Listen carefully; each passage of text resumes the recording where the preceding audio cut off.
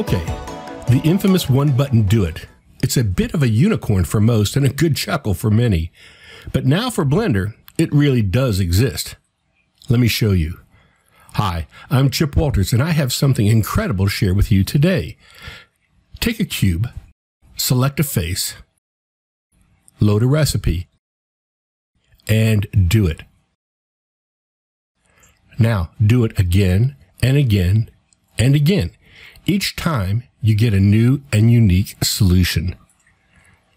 SYNTH is truly unlike any other software add-on that exists on any 3D platform. It will actually create entire designs from a single, simple mesh. So, exactly what is SYNTH?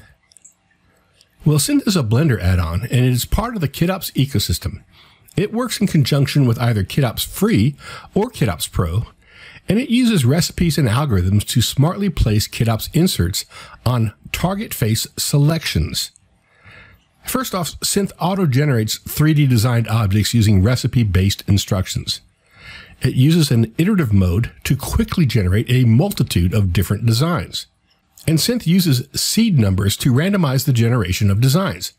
A batch mutation feature called Iterator creates a user-defined amount of iterations where the user can choose one or more as final candidates. The algorithms used are based on years of design pattern analysis. We iterated on the design over and over for months, continuously tweaking it to provide the best in performance and efficiency. We created dozens of recipes and beta tested it continuously. Many of the recipes are included in SYNTH 1.0, along with many brand new KitOps inserts as well. And here are just a few of the many SYNTH creations generated over the past few months.